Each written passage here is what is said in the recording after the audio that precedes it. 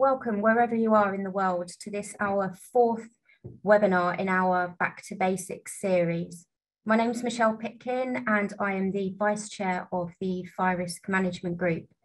It's my pleasure to introduce to you Neil Vincer, the Chair of the Fire Risk Management Group, Gary Laird, who will be leading us today in this lunchtime webinar, and Ian Scott, Committee Member, who will be joining us later as part of the Q&A panel. This series of webinars has been aimed at those who are less experienced in the field of occupational health and safety, but we've also hoped that these have served as a refresher for those who have been in the profession for a little bit longer. In today's Back to Basics session, we are going to look at fire investigation. If you have any questions or need clarification throughout the webinar, please pop them into the Q&A function at the bottom of the screen. We will answer as many questions as we can live and as part of the Q&A session at the end of the webinar. But if we can't get to them, we will provide a Q&A answer sheet, which will be posted onto the IOSH website after the webinar. And so to our presenter for today's session, Gary Laird. Gary is a member of IOSH and also the Institute of the Fire Safety Managers, ROSPA, the Institute of Leadership and Management, and this is an associate member of the Chartered Institute of Environmental Health. Gary is the former chair of the Fire Risk Management Group and is currently a committee member. As part of Gary's role within IOSH, Gary represents IOSH as a member of the Fire Sector Federation and as a parliamentary liaison officer to the all-party Parliamentary Fire Safety and Rescue Group. In addition, Gary is a member of the Parliamentary Asbestos in Schools Working Group.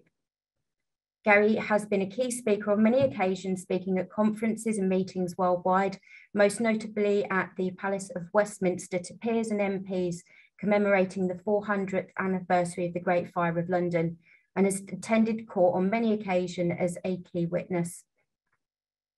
In his working career, Gary was employed by the West Yorkshire Fire and Rescue Service for a period of 35 years, engaged in fire safety, fire investigation, and strategic management, whilst throughout his career as an operational officer, attending a range of large incidents as incident commander. Gary has previously been a member of Calderdale MBC, working as the school senior health and safety advisor for 15 years, and now runs his own consultancy, providing health and safety, fire safety, and outdoor education, along with risk management. Gary is the chair of governors at a large Kirklees primary school, so is aware fully of the detail of school-related issues firsthand. Gary holds an honours degree in law and is a trained teacher. When time allows, Gary enjoys walking, reading, caravanning, and travel. I'm sure you'll agree that Gary is a very versatile and extremely knowledgeable individual. And it is now my pleasure to hand over to Gary for this lunchtime webinar. Good morning, good afternoon, or good evening, wherever you are in the world.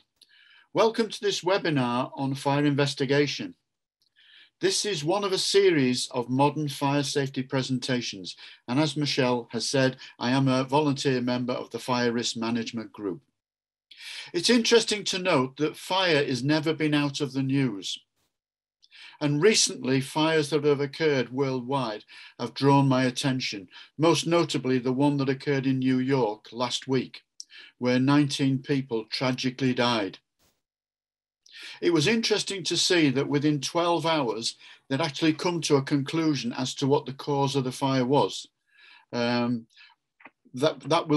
will main to see that. What was interesting from my point of view was we had allegedly established the cause of the fire, but we haven't taken into account all the other issues that related to that particular building at the time, namely the fire alarm system, the automatic detection system, the means of escape, etc., etc. The point I will be making during the course of the webinar is that we, as fire investigators, need to be objective, because we need to be objective from the point of view that our investigation may well be scrutinised in a court of law and be challenged. So it is really important that we take that on board. To start off with, fire investigation, what is the definition? Fire investigation is a logical, structured and demonstrable process comprising often scientific techniques to determine essentially how an unexpected fire started and was able to progress, usually through causing substantial damage to the infrastructure or environment. The key words in any investigation process: when, where, by whom, why and for what purpose will usually fall out of the investigation process. This presentation is intended to give you a look at what principles and practices are available and what to look for in a fire investigation. It may not make you a full-time fire investigator, but it will give you an insight into the process and raise your awareness. As with all investigation processes, depending on who is undertaking the investigation and for what purpose, the agenda may be different. Investigations are often undertaken, 1, for law enforcement purposes by the police and the safety enforcement agency, such as the HSE or OSHA, assisted by the professional fire service. 2, by loss assessors who are involved if there is invariably a substantial claim for damages through an insurance claim. And 3, for loss prevention by a business owner or investor to determine what technical failures may have occurred and to prevent reoccurrence.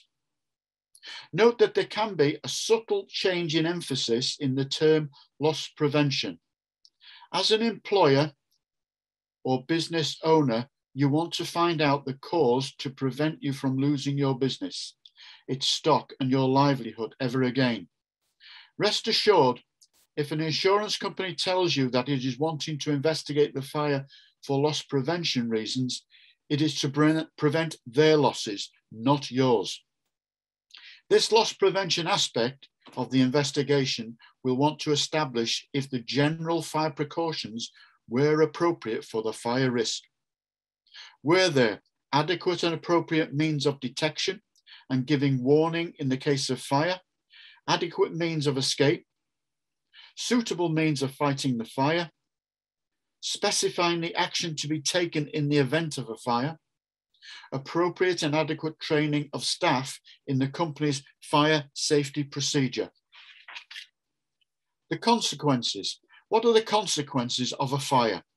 Well, the most obvious one, fatalities, and also damage to the buildings, property, infrastructure, heritage, business, and people's livelihoods.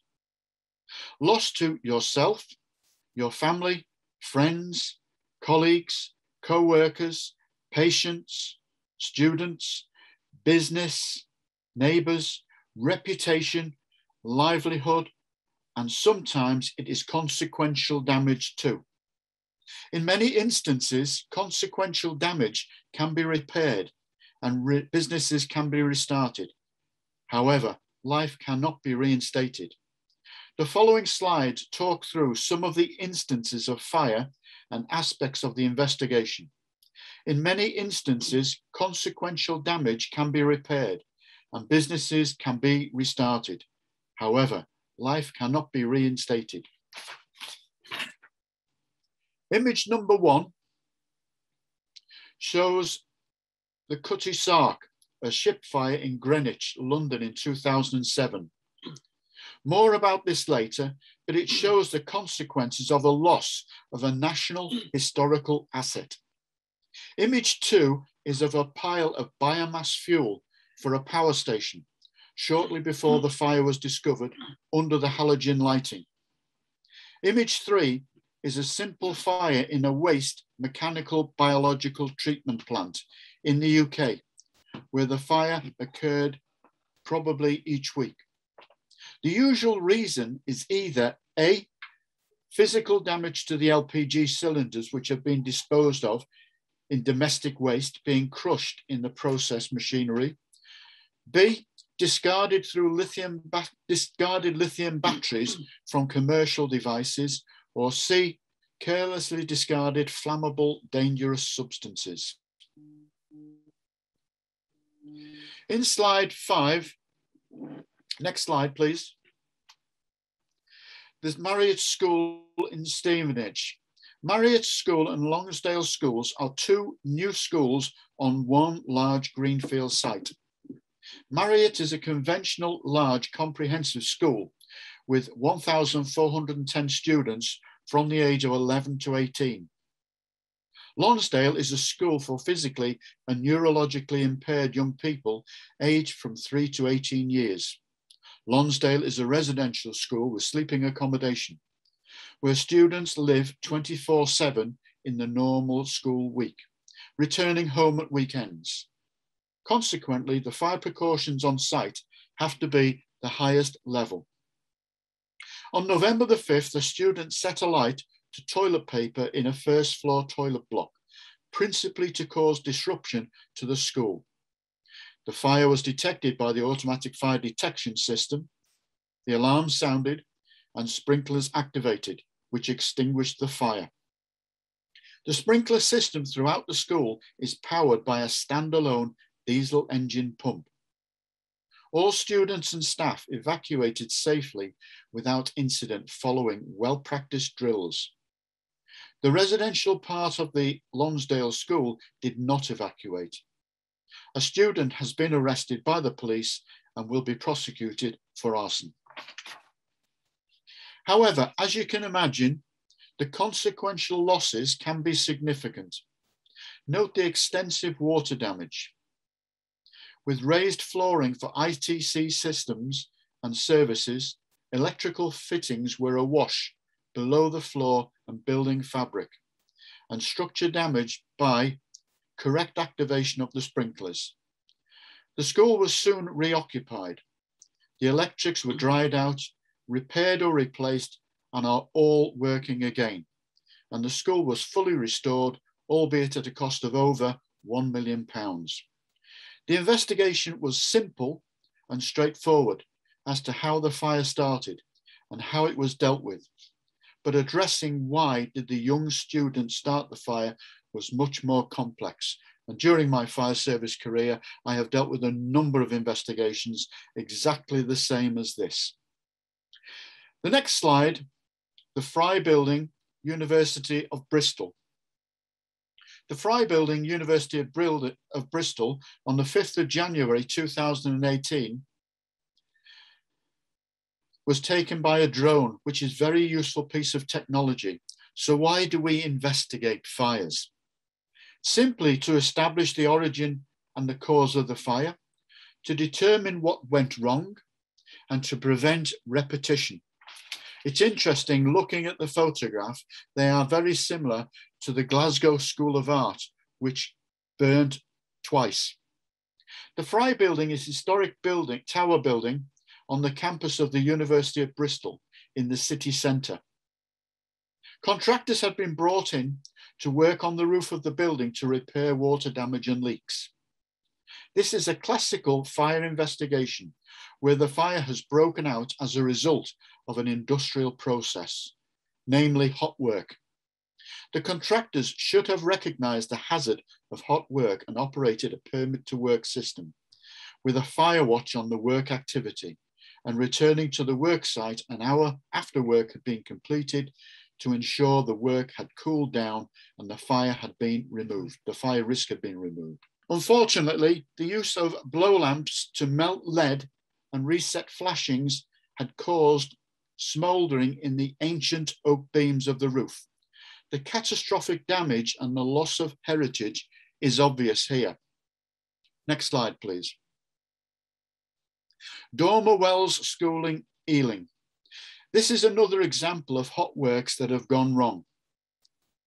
A water leak in the new school roof was traced to a penetrating support.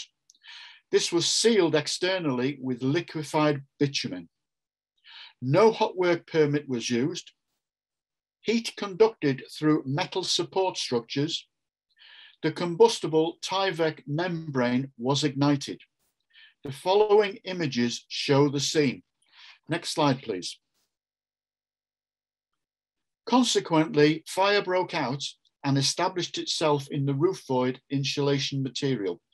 Before and after shots show the components comprise an outer light metal rain screen with an external polymer coating, often white to reflect heat and light, aluminium, zinc, copper, etc. An optional water-resisting membrane, an insulating membrane, and a subframe or structure to support the insulation, fixtures and fittings. Next slide, please. Dormer wells hot works were taking place on the roof to seal existing roof leaks. The various types and forms of construction. Essentially, an insulating synthetic foam was used with fire-resisting properties, with a coating on each side of thin aluminium foil or a thicker aluminium sheet on the surface. Next slide, please. Note drips of burning plastic. Note the drips of burning plastic from the polypropylene weather-tight membrane. Significant supporting media installed with large air gaps. Good conductivity with metal supports. Combustible membrane, but not combustible core in the ACM. And note that this Tyvek membrane was not the fire-safe version. Note the single skin outer rain screen. Burning was smelt for an hour beforehand and was thought to be a neighbour burning garden waste. No smoke was seen. No automatic fire detection was fitted in the roof void. Next slide. Flammability of materials. Testing the Tyvek membrane flammability, note also the low melting point of this material. In this informal fire test, the rate of burning vertically was 10 centimeters in 20 seconds. Note the way in which molten globules of plastic fell like raindrops onto the materials below. There was no automatic fire detection systems, and the Tyvek membrane used was not the fire-resistant version. The fire-resistant version was slightly more expensive. It is present behind the light metal rain screen to give weather protection, which it does. The work was undertaken without a hot works permit. The contractor was working alone and there was no fire watch. Next slide, please. The Cutty Sark, 1869, historic. Another classic fire with industrial origins and people at work and involving nearly irreplaceable heritage. The cause was initially thought to be arson. Hot works and smoking had been ruled out, which seemed a little rash initially. But after the night watchman's log was found to be falsified, and after a torn out page from the logbook completed ahead of time was found in a bin, thoughts turned to a different answer. Next slide, please. Note the interior of the hull. The excavation of the seat of fire adjacent to an industrial electrical vacuum cleaner. The machine had been left running for 2 days since work finished on the Friday. Meanwhile, the watchman slept in his cabin. The cleaner itself was found choked with dust and debris. The motor overheated and the cleaner became the source of the ignition, as shown in the subsequent fire tests. Next slide, please. An interesting factor in this investigation was that the patron of the Greenwich Museum was a certain, the late HRH, the Duke of Edinburgh. When told of the circumstances of the fire, Prince Philip was less than happy with what he'd heard and urged speed in the investigation to get to the root of the fire, in what we shall say Prince Philip's usual style. A duplicate industrial vacuum cleaner was used in the tests after being overloaded with dust and debris. The evidence reinforced one aspect of fire precautions that we all know. Ventilation of electrical appliances and apparatus must always be maintained. Machines must be cleaned regularly. Although assumed to be non-combustible, the dirt and muck caused the electric motor to overheat, giving rise to a source of ignition which ignited the surroundings. The most innocuous of materials and processes have the potential to cause great losses with huge consequences. Next slide, please. Victoria Hospital, Kirkcaldy in Scotland. Human ingenuity. Setting fire to something that should not burn. How do you set a lavatory alight? In fact, it is a hospital ensuite shower room setting. And at the time, the patient was in his bed in an adjacent room. As a result of a construction error, the fall on the floor of the shower drain was not steep enough, or the drain was not suitably sized and large enough to allow the water to drain down from the shower area without spilling onto the adjacent floor area. An idea was hatched to glue down the rubber edging strips to form a bund wall around the drain area to contain the water. When the solution was applied, the client was less than impressed, as these bund walls to prevent spillage formed an ideal trip hazard, especially for elderly and infirm patients. The rubber strips had to be removed. However, the glue was resilient. There were two possible solutions. One, refloor the bathroom. Expensive, and this could place unavailability on the bathroom and the hospital bed for a couple of days. Or two, alternatively, bring in a cheap contractor to peel off the strips and remove the glue residue from the floor. The second contractor option was chosen. No risk assessment and method statement was submitted for review before the work started, as this was a matter of urgency. So the lads cracked on with the job. However, cleaning the glue away, reinstating the floor and making good was proving to be harder than they thought. So they then hatched a plan to use a chemical means to assist and sought a solvent to do the job. Next slide, please. Imagine the conversation between the contractors. What actually is Tremco AW421? It's an industrial cleaner, boss. It's cheap as well. It'll do the job all right. Oh, that's okay then. It did the job all right. Always read the label. So what is AW421? Next slide. Does this give you a clue to what the clueless contractors were working with? What could be in AW421?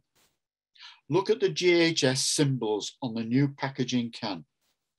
It is a harmful irritant, a health hazard, and it is flammable. Any of the three Bentleys could have got around the track on a couple of cans of this. And essentially, but not literally, you can buy something very similar to AW421 anywhere. Next slide. Essentially, the bottom line here was that the contractors had chosen a highly flammable liquid comprising toluene and methyl ethyl ketone, and a xylene and a double benzene ring aromatic chemical. It is essentially common garden petrol. If the contractors had been properly supervised and managed, the incident would not have occurred. If they had carried a can or plastic fuel container of petrol into the hospital to do the job, then hopefully somebody would have stopped them. They closed themselves into the bathroom pod and set to work. They pressed on and reportedly poured half a litre of the liquid onto the floor. Essentially, it had virtually no effect. The glue was already dry, but they scrubbed away with cloths. What happened next? The liquid ignited. In the initial stages of the investigation, the ignition could have been attributable to static electricity from synthetic material cloths being rubbed on the floor in the presence of highly flammable vapor, An alternative could have been the heat generated from the friction of rubbing the floor vigorously, which could have ignited the fuel. But we need a simpler solution, although the contractors admitted no wrongdoing. In fact, it was found some time later from idle chatter reported from a public house in the town that when they realized what they had done and could not mop up the unintentional spillage, they decided to flash off the solvent using a cigarette lighter. The fire, which they were very lucky not to be harmed by, set off the automatic fire detection system, which operates on the silent alarm. The first the ward sister knew of the incident was when a local authority fire officer arrived at the ward door to tell her he had come to put the fire out. What are the consequences? Significant damage that needed to be repaired, loss of availability and functionality, which in the end cost more money than just relaying the floor. What was the outcome? The contractors were removed from the site. When confronted with the allegations of real causation, the contractors admitted the facts and consequently lost their jobs. Next slide, please. Another example of human ingenuity, setting fire to something that should not burn. The pitch was manufactured from polypropylene fibers and tested in Germany by TUV as non-flammable. Rubber crumb is added to give the ball some bounce, but the local authority doubled up on the crumb so that students did not hurt themselves in falling on the pitch. They did not want injury claims from parents. On this occasion, bored local youngsters intended to set fire to the goal nets, alight with lighter fuel, but the fire got out of hand. The need to test materials. Next slide, please. The need to test materials, if they are described as non-flammable or even non-combustible, do not think that they are. Here, the problem was that the rubber crumb, which was the size and shape of instant granules of coffee, provided an opportunity when mixed with the blades of plastic grass to lodge oxygen molecules in situ within the rubber crumb mix. Essentially a perfect mix to provide fuel and oxygen, held firmly in place until the ignition came along. This situation was made worse by overloading the grass blades with more rubber crumb than specified. But as usual, things got out of hand. They bought a glass bottle of lighter fuel and set the nets alight. But some of the fuel spilled onto the pitch, and after setting fire to the nets and the pitch, the rubber crumb set alight and spread readily and rapidly out of control. Some invaluable evidence came on social media from mobile phone footage shot by local residents. There were no harmful effects to people, although the black dense smoke from burning rubber crumb could have been dangerous. At least the fire was in the open and no smoke logging was possible. Next slide, please. During the construction of a major hospital in Wakefield, West Yorkshire, an incident occurred at approximately 13:45 hours when the welfare substation supplying power to the contractor's dining room caught fire during inspection prior to the planned shutdown at 1500 hours. The shutdown was planned to enable contractors to install current transformers on the supply cables in the transformer switchgear compound to monitor power usage and presumably to send the bill to the right person. The contractors on this occasion were told that work had to be undertaken after service for the day was closed at 1500 hours, so as not to interrupt the service of meals at lunchtime. On this occasion, the incident was reported immediately to site management. Project emergency response plan initiated. The fire service attended and extinguished the fire after receiving confirmation that power to the substation had been isolated.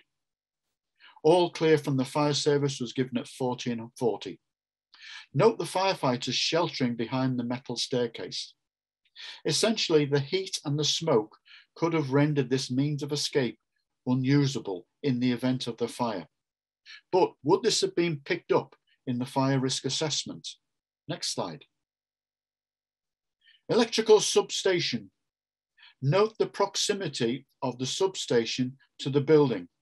It is close enough for the fire to scorch the building. Apparently, workers inside the porter cabin type building were watching the fire. Temporary buildings of this type offer virtually no protection against fire. Next slide. So how did this happen? The contractors were on a job and knock scheme where they were paid a day's work for doing a specific job, regardless of the time taken. This was an incentive to the hourly paid to get the job done quickly, finish the job and knock off. So they went not prepared to delay the work until 1500 hours to get started. They persuaded the site manager to give them the keys to the substation compound earlier so they could prepare and see what tools and materials they needed. A likely story. Unfortunately, not all the tools were returned. A 13mm ring spanner is missing as someone dropped it down the back of the buzz bars and shorted out the power. It is remarkable that no one was killed in this foolhardy act. There was no PTW, electrical isolation procedure, or even an AP presence. Next slide. Following the human factors accident classification scheme model of the incident investigation, in this case, the following comprise the root causes: a routine or even exceptional violation of the procedures, inadequate supervision of the contractors, the organizational climate at the time. There was no PTW for the work activity, which was to fit current transformers to the supply cables to monitor consumption. The causation of the event, the techniques wanted to get the job done early so they could finish for the day. They colluded together to do this. The keys to the compound were borrowed well ahead of the time to do the job after lunchtime service. Tools were borrowed, including a set of spanners. The 13mm spanner was never returned after the incident. It vaporized when it was dropped onto the live buzz bars. The ensuing fire scorched the side of the temporary offices, and the smoke rendered the means of escape staircase unusable. Astonishingly, no injuries, but a cone lunch had to be served on the day. Next slide, please. Investigation principles. What to do and how to do it. This presentation will not make you an expert fire investigator. It takes competence and time. But what we can do is set a few pointers out to get you in the right direction and to raise your awareness. Fire investigation, from my point of view, is much like archaeology. So here are a few pointers. Use a structured approach technique, such as the AFACS we described earlier, which has been presented extensively in other fire risk management group publications, etc. Next slide. What to do and how to do it. The presentation. Next slide, please.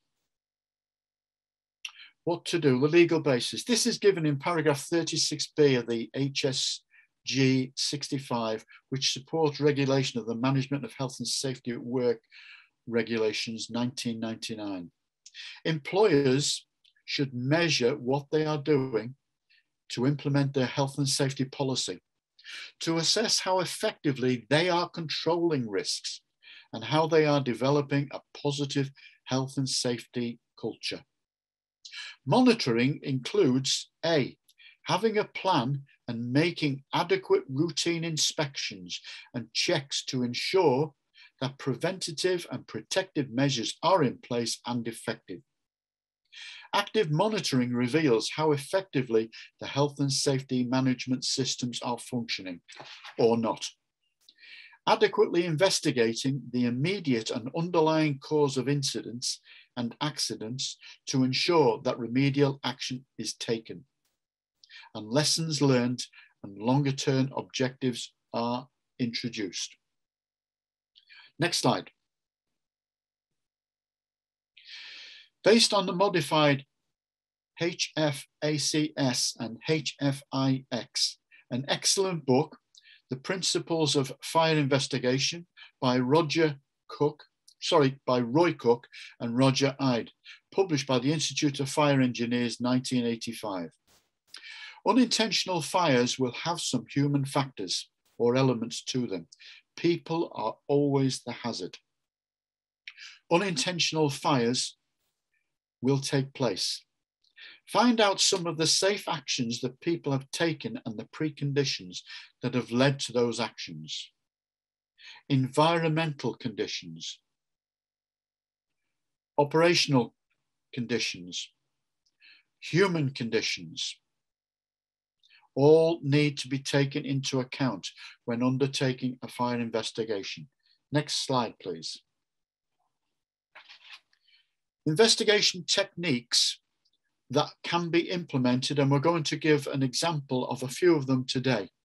This is fairly self-explanatory and involves a set of timelines. Many of the advanced techniques that safety professionals use in risk assessment can also be used in fire investigation. Why? One simple analogy is that fire investigation is the inverse process to building up a risk assessment. In other words, it is the deconstruction of the way the hazards are identified and how the consequences of the hazards and their severity form the risks. In fire investigation, the top event, the fire itself, has already occurred. We need to establish how that happened, what effects it had, and how the development of the fire impacted on people, plant, equipment, and livelihoods in terms of safety, property, production, and business continuity, as we described in the initial slide about the fire in New York.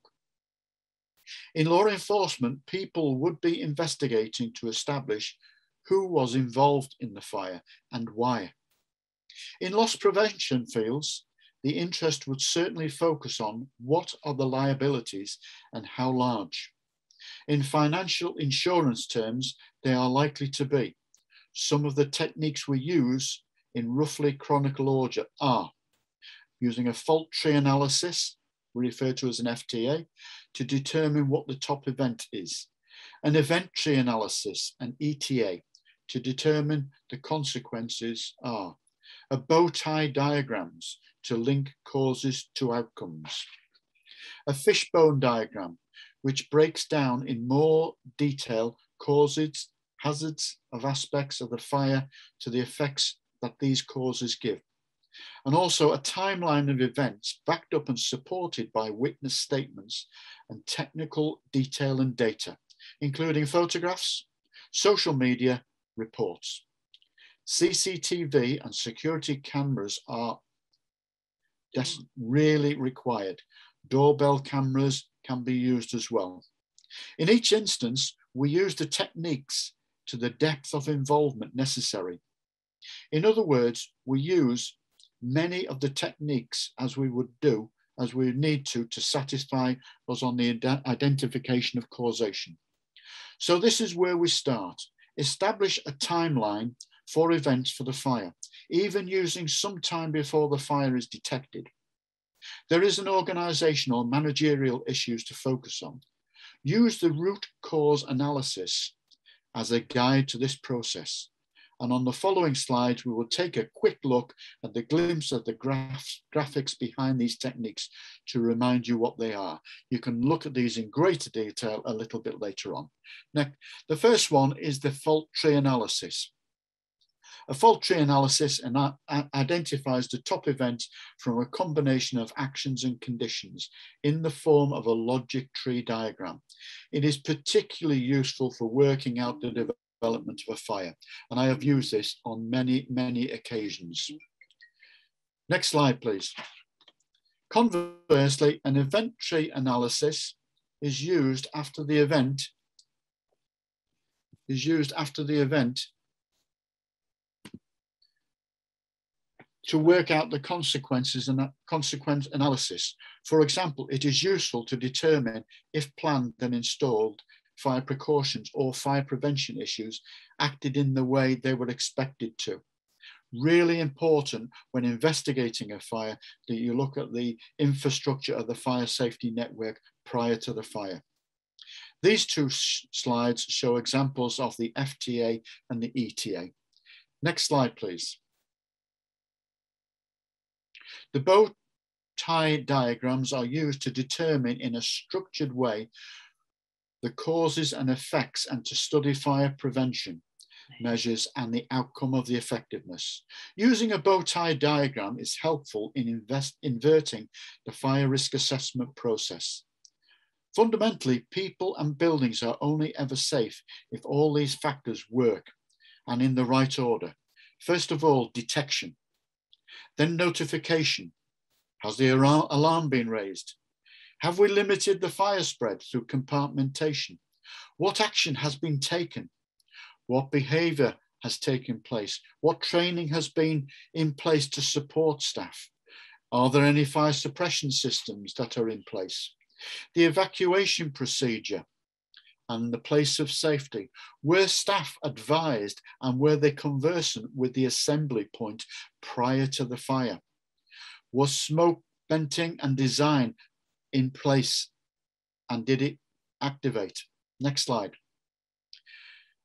The fishbone diagram, again, is another useful tool for breaking down the various categories of issues in the fire and determining the causes and the overall or outlying effects of the fire. Again, very, very useful tool to have in your toolbox. Next slide, please. Investigation techniques. The primary purpose of a fire investigation is to establish the origin of the fire, determine the likely cause, and thus conclude whether the incident was accidental, naturally occurring, or deliberate. It is vital to establish the cause to ensure similar events do not occur in the case of natural or accidental, or to allow a legal investigation to be conducted in the case of a deliberate fire. Next slide. Key stages, interviewing witnesses. This is paramount. You must interview witnesses at the earliest possible point before memories fade or stories get embellished. Locating the seat of the fire. Where was the seat of the fire? Locating and excavating the seat of the fire. Evaluating the evidence that is there on hand before it becomes tainted. Review all your findings and determine a root cause analysis. Report the findings. Next slide. Safety to the scene. Safety-related hazards, all of the below took place. Next slide. Scene hazards and risks from the common industrial hazards include structural collapse of the building, falls from height and falling objects, biohazards if fatalities have been involved, floor voids and exposed cavities, heated materials, pool of fuel and potentially corrosive materials, damaged electricity supply systems, fuse boards and cables, gas mains and supply, loose debris, asbestos. Identifying the seat. Investigate. Next slide. Identify the seat of the fire. In multiple seats are discovered, that is odd. Explanation forthcoming. Otherwise, it is a deliberate ignition. An inventory of combustible and flammables identified chemically by instrumental techniques if necessary, as well as means of ignition identified. Electrical power supplies, smoking materials, machinery running or operational, process safety issues with flammable liquids or gases, smoke damage and flame damage, jet fires impinging on other materials, transmitted heat and direction of heat travel. When working on site, always be conscious there may well be asbestos on the ground. I have worked on many sites where it later transpired there was asbestos in the building. And the list goes on. Cooking equipment, heating equipment, proximity to heating equipment, open fires, any hot processes, hot work that was being carried out, electrical equipment, loose or frayed cables, overloaded plugs, daisy-chained extensions, poorly maintained electrical apparatus, blocked cooling vents. All this can be gained from witness testimony. Inadequate cooling air, inadequate electrical wiring, unaddressed known issues. Warning signs include overheating, poor performance, intermittent faults, lights flickering and dimming, blown fuses or frequently tripped circuit breakers, incompatible electrical equipment, lighting, static electricity, naked lights, fires that get out of hand by accident, children playing with matches, smoking in bedrooms, discarded smoking materials, sunlight and related thermal events. Electrical batteries, disposal and rechargeable of batteries. Battery chargers, remote control equipment, white goods. We could talk on that for a whole session on white goods, tumble dryers, fluffing filters, washing machines, refrigerators, vacuum cleaners. Chemicals, aerosol cans, bonfires and barbecues, solar panels, malicious intent and arson. Next slide.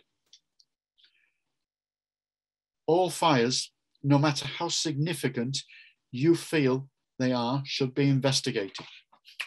Preventing another unwanted fire of the same type is paramount. And remember that we do this for A, life safety, property protection, and business continuity.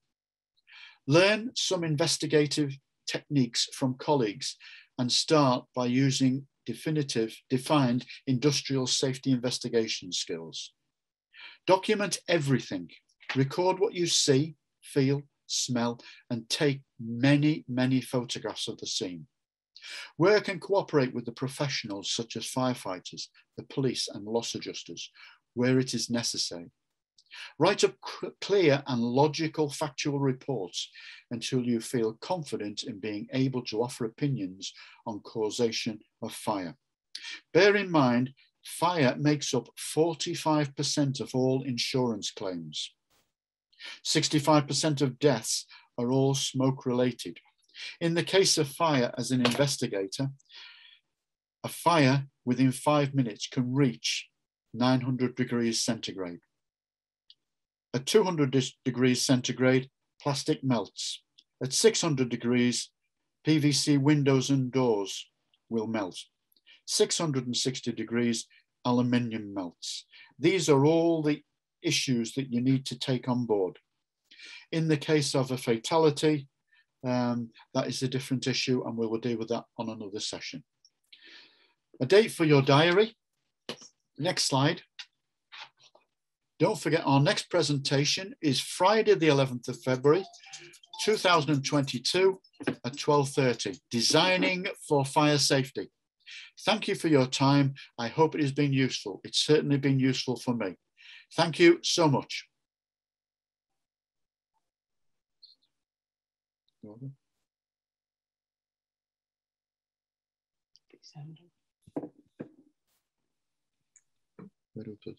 Thank you, Gary. We've got a few minutes to take some Q&As that have come through. Ian's back with us to join us for this session. So okay. Thank you to both of you. So we have had a number of questions come in. Where we can't answer them, we will get back to everybody through the Q&A sheet, which will be available on our website. Right. So the first question that we've got is around additional training. So what additional training would you advise attending specific to basic through to intermediate levels of investigations? Am I okay, Ian? Yeah. I think it depends who you are and what is the purpose. If you are working for an insurance firm, then there are specific courses available.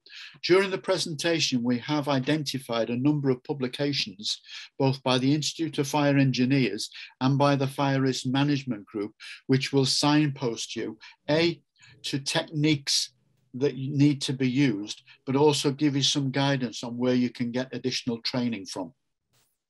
Ian, did you want to elaborate? Yeah, well, yes, absolutely right. And also the Fire Service College. Yes.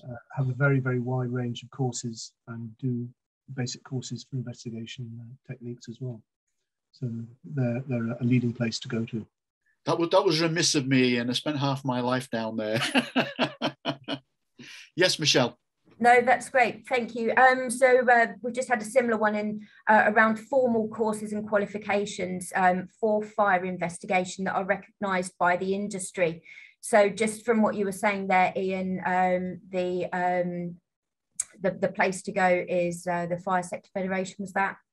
No, the Fire Service College. Fire Service College, my apologies there. Morton in Marsh. That's lovely. So Dominic, hopefully that's answered your question there. Another question that we come in around the investigation process was, would it be useful in some cases to use the event tree analysis to support the fire risk assessment process? I would say yes. I would say yes. If you are going out to do a fire investigation, it has to be A, objective, and B, structured, so that you can put all the evidence together and collate it. And what you've just described there is an excellent means of doing that. Ian, would you care to elaborate on that? Absolutely right, because one of the key things in the investigation process is literally to do an inventory of combustibles and flammables, and also for means of ignition. And if they are different numerically, as a number of incidents, or by volume or weight of material or whatever, from what you would actually expect, that has to be explained. Yes. Why do you have 400 kilos of combustible material in the workroom today when normally you're only working at 100 kilos for the whole day? Yeah, quite right. Doing a mass balance, as it were, or a volumetric one, working out what are the combustibles and flammables, and also how many means of ignition have you got, is part of this, what I've used the term before, deconstruction of the sort of risk assessment process and working out what could go wrong. Lovely. Thank you to both of you there. So again, more details around the investigation process. So where a fire has caused significant damage or has destroyed buildings and structures, that makes to restrictions in finding evidence for investigations. Are there any techniques or processes to find out the root cause of the fire that would be used? I would say in the first instance, work with partners. And when I say partners, I'm talking about the fire service, I'm talking about the insurance companies. We need to be careful that we don't disturb the site if we're trying to find the cause, and we don't also contaminate it as well. So we have to bear in mind that the evidence that we are collecting, we need to be able to support in a court of law anywhere in the world. And that is really important. Ian. Yeah, one of the techniques and points we saw illustrated early on in the presentation with the Fry building, and that's simply photography. And I think it's much easier these days because digital imagery is much more readily available. But also in terms of building and structure, you have more detail in plans. Gary mentioned earlier, you mentioned also about the College of Art in Glasgow. Yes. And so extensively photographed and described and detailed, and drawings and such like. So you've got a very good idea about what it looked like before the incident occurred. Yes. And being able to take photographs after the incident, you can see, if you pardon the flippancy here, you can see where the gaps are. Yes. So why is that? Why has something been consumed in this area? That may give you an indication to where a seat of fire was, or where there was an excessive amount of combustible or flammable material, or it couldn't vent, or it explained by any other way. So being able to take lots of photographs is a very useful technique, and then compare it with plans, drawings, and images of historical content of buildings. Just one other point. I keep raising the point about being objective throughout. You will hear a lot of witness statements, and it's important to get in early so that memories don't fade or they don't get embellished. But equally, make your own mind up, because you will have to provide that evidence in other arenas. And there is nothing worse, having done it on many occasions, to be challenged in a court of law as to your evidence. So you need to be satisfied the evidence is clear. Absolutely. Thank you, Gary and Ian, for that one. Just keeping an eye on the time, we've probably got time for a couple more. So we've had one in around the relationship between asbestos and fire and how that can affect you during the investigation process. Could you just touch on that for us, Gary, Ian, please? This is an interesting point, because as a former fire safety officer, I can think of occasions when we used to recommend asbestos. That was many, many years ago. Times have changed, and I am conscious of the wider implications of asbestos. When you're going into a building whose fabric has been destroyed, just be mindful. I can think of a number of occasions where I've gone into a building and suddenly been told that you do realise there was a lot of asbestos in this building. Well, I wish you'd told me that an hour ago, because I would have. And it comes a second nature that when you go in, you put PPE on, including a face mask. And certainly if there is any concerns regarding asbestos, you get some sample testing done at the outset, because you don't want to become a victim. Ian? Yeah, it depends on why you're investigating, who you are, and for what purpose, etc. If it's another depot or factory within the group of companies you work for example, and maybe you haven't been there for ages, it's always, before you actually set foot in there, it's always worth having a conversation with the local manager. What's happening? What are you doing here? What have you been storing? What have you been working on? Because unfortunately, fire will destroy labels on packaging, and such like, and you have to assume the worst case in terms of PPE. Gary's already mentioned about respirators and such like. You might think it looks a bit over the top, but I can assure you it isn't. Just exactly the same as with footwear and boots and such like. So always assume that something that you're looking at is pretty hazardous, unless it can be proved to be innocuous or inert. So to go through things like that, it's again reverting to the advice Gary gave earlier about inventories and such like, and looking at materials before you actually get anywhere near a point of danger. Yes. I think from the point of view of inventories, and I've had a vast experience of this under business continuity, rather than writing lists, it's probably easier to go around with a camera and just photograph the rooms, so people can record straight away what was there and the capacity. That is really, really useful evidence to see photographs before the fire. There's some great advice there. Thank you both. I think we have actually now run out of time to answer any more questions, but please be assured, those of you who have put questions into the Q&A function, we will be responding to all of those. So please do not worry that we won't be able to answer those. I would like to thank Gary for today's webinar, to Neil, who has been working in the background answering your questions, and Ian for helping out with the presentation and the Q&A session at the end.